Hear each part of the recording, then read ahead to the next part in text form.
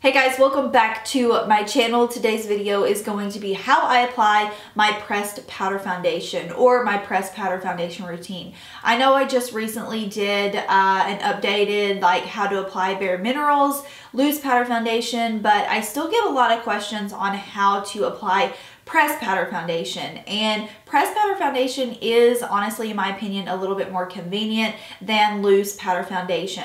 You don't have to put as much work into it if you are using a good powder foundation that obviously sits well on your skin.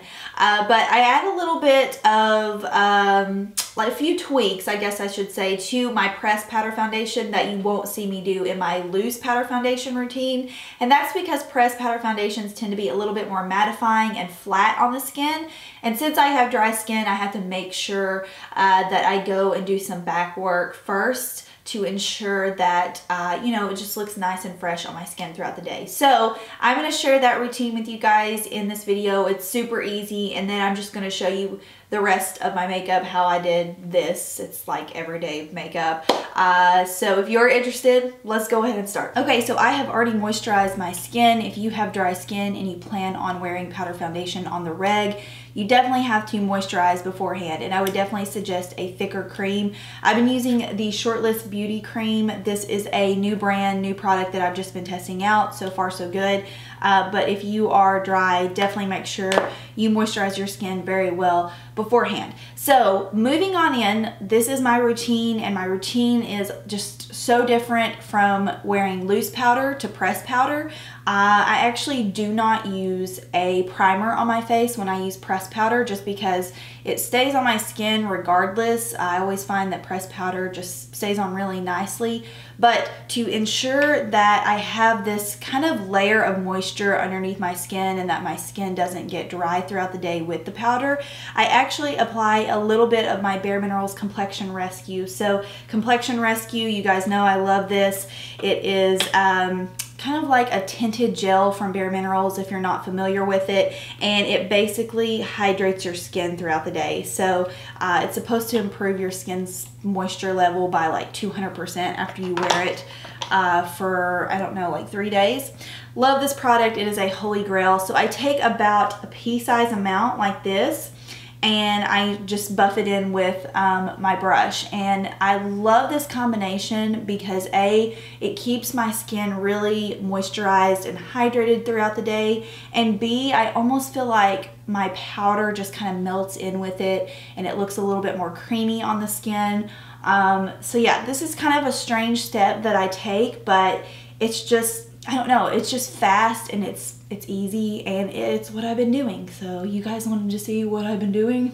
This is it.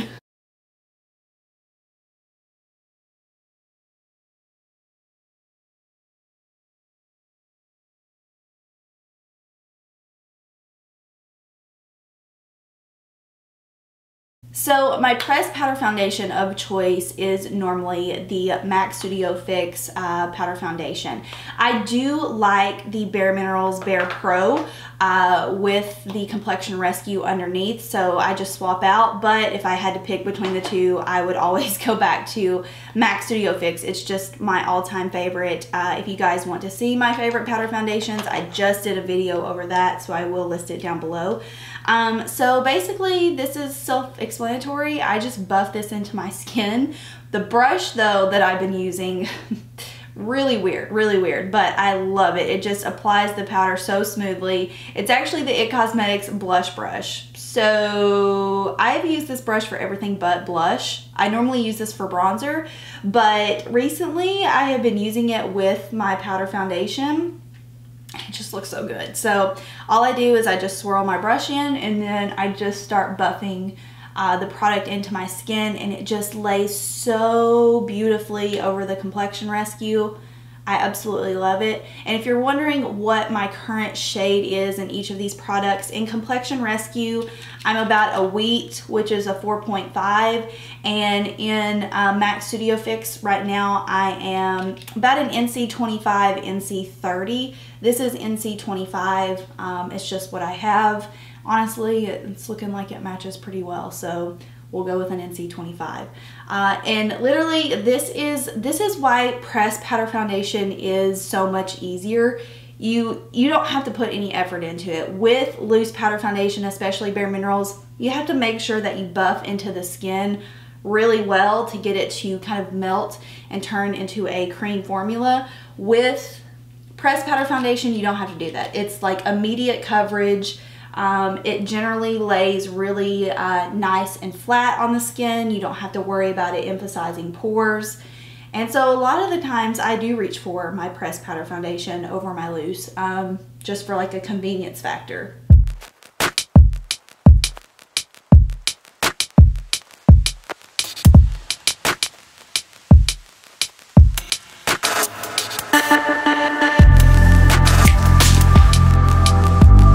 So on a day-to-day basis, this is pretty much all I would do. I would just put on a little bit of bronzer and mascara, and that would be it. But for the purpose of kind of getting a little bit more in depth, I know some people are interested in concealers. Generally with a pressed powder foundation and for daily wear, I prefer to just use a powder concealer or a lighter shade of powder foundation. And so what I mean by that is like I'll take my NC20 powder foundation and I'll use that underneath my eyes just to highlight, or I'll take my bareMinerals Well Rested. It just kind of depends what is in front of me. And I know that using another powder foundation as a concealer sounds a little bit strange, but for me, I just don't have to necessarily conceal much underneath my eyes, so I use it for a brightening purpose. So I guess I'll show you how I do that. Like I said, I just take my lighter powder. This is actually NW20, it's not NC20. I like this underneath my eyes because it adds a little bit of that pink undertone, like that corrective undertone. And basically what I do is I take my trusty Real Techniques contour brush, I swirl a little bit around in here, tap off the excess, and I just sweep the powder underneath my eye. And it basically just adds a little bit of a highlighted effect. And I get asked all the time, like, how do you highlight or how do you conceal your under eye area if you put on powder first? Technically, you can use a cream concealer on top of powder. I do it all the time. Now, it's not like something I would do every single day, but for like a really flawless under eye look, I apply concealer, cream concealer, liquid concealer on top of powder all the time, and I don't have a problem with it, but it's a personal preference thing. So you'll just have to try it out for yourself to see if you like it. I'm gonna mix a little bit of Well Rested underneath my eye. I don't think the NW20 shade is bright enough for me right now, so I'm just gonna mix a little bit of my bareMinerals Well Rested.